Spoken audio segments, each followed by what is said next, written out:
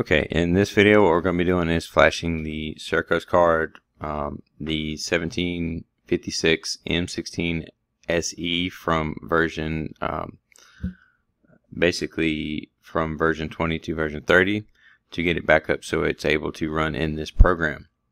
So what we'll do is we'll go to Control Flash and we'll open up our Control Flash, and again I'm using Control Flash 14.01, so the firmware kit is already pre-built. If you do need firmware or do need the firmware to flash a card or anything like that, just go to Rockwell's website and go to the firmware downloads and you should be able to get it.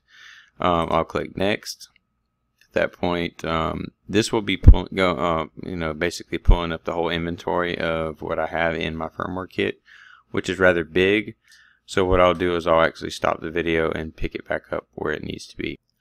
Okay, so now that the firmware flash kit is pulled up and it shows everything that I have in my firmware. Again, if you do need firmware, visit ab.com or rockwellautomation.com and you can download the firmware that you need.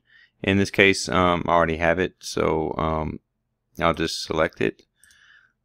I'm going to then go to the actual device that I'm going to be flashing, which I'm going through, basically traveling through my Ethernet driver, going through the Ethernet card, and then going to my Sercos module.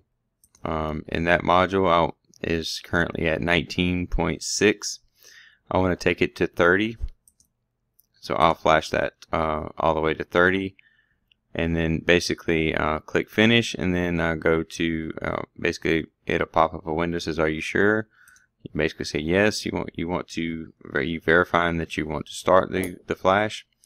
This is now starting the flash, which only takes a short amount of time. If you've seen some other flash videos like processors and stuff that take a while, this doesn't do several resets during the flash. It only does one power down and a power back up, which is very quick.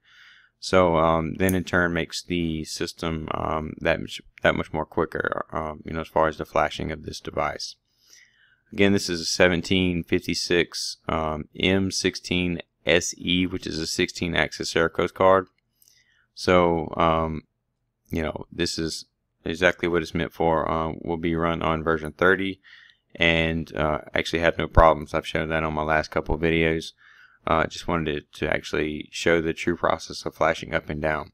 Now once it's done, it will tell you that the module's done. It will tell you the current version and the new version, and that either it failed or succeeded. In this case it did update correctly. Click OK, cancel out. At that point, now you see my program is actually good because my module is actually at the correct version.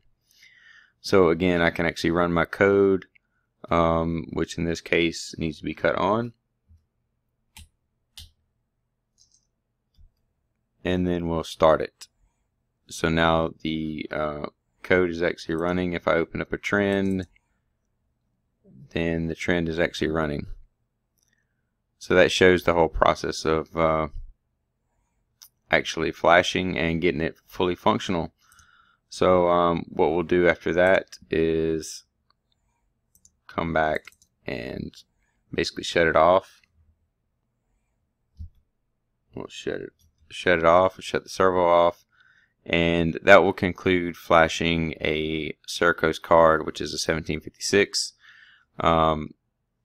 M16SE, flashing that card from a version 19 to a version 30. Which is currently working in a version 30 program. So that verifies everything worked and transitioned very well. And again, if you have any questions or concerns or any topics or anything you want me to make a video on, just drop me a line. You can visit my website at Online PLC Support.com.